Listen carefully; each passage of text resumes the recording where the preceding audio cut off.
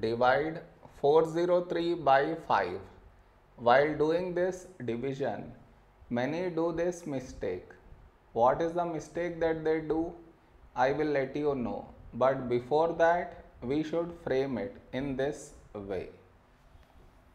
403 and 5 here.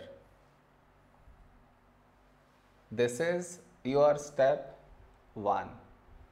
Next, here we have 4 and here 5.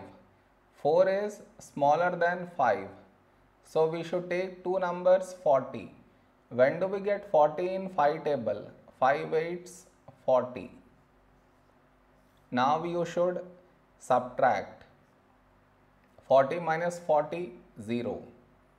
After this, bring down the beside number. So 3 down. After this step, the mistake happens. And the mistake is this.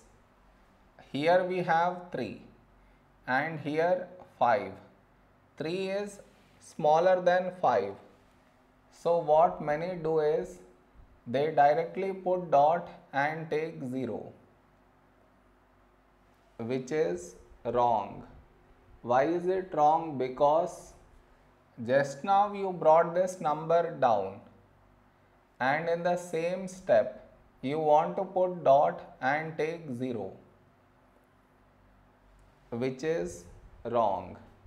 I repeat, bringing the number down and also put dot and take 0. Bring the number down and put dot and take 0. Both at the same step you are not supposed to do. Instead, what you should think of doing is, what number should we write here? If I take 1, we will get 5. But 5 is larger than 3. So what we should do is, we should take 0.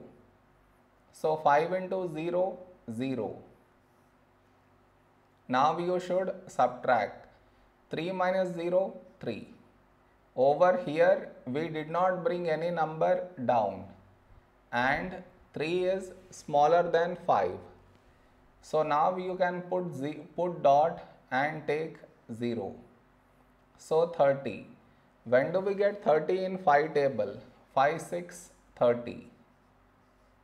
Now you should subtract 30 minus 30, 0. So this is your remainder and this is our quotient. Did you understand where the mistake happens? You should not do that mistake.